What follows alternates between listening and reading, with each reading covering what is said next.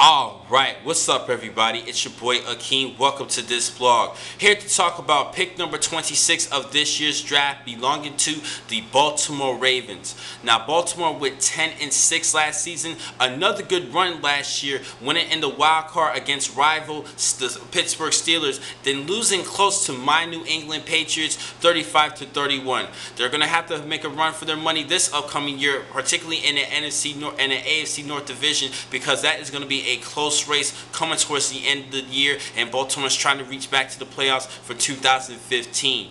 Now let's talk about what they could use on both sides of the field. Offensively, even though they did re-sign Justin Forsett to a good contract, I believe it was 3 years, I think they could still use a number 2 running back behind Justin Forsett, who could possibly be part of a great tandem with Forsett, either in rounds 2 or 3. And obviously they're going to have to use a wide receiver. They no longer have Torrey Smith. He is with my San Francisco 49ers, and I think that's going to be a good addition for San Fran. But they're going to have to use a good player to replace Torrey Smith, and I know they're not going to be dependent on Steve Smith to lead the team. Now, he did lead the team last season with over 1,000 yards, just over 1,000 yards, but he is in his mid-30s, and they're going to have to look for a number 1 receiver, a number 1 target for Joe Flacco. Now on the defensive side, the biggest concern is at cornerback. I think they need to use another cornerback opposite of Jimmy Smith to help out the pass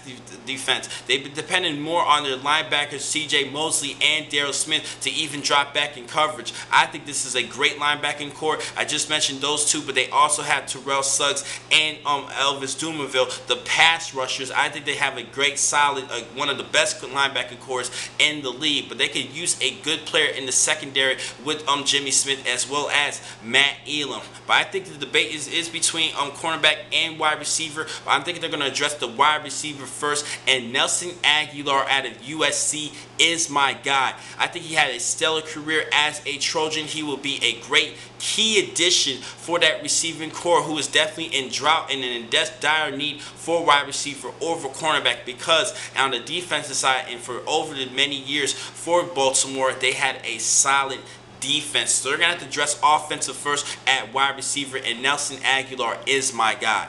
Now, the next time to catch you guys will be on Tuesday, where I will talk about the remaining picks for the first round of this year's draft. Thank you for watching today's vlogs. I'm your man, Akeem McCall. Be easy.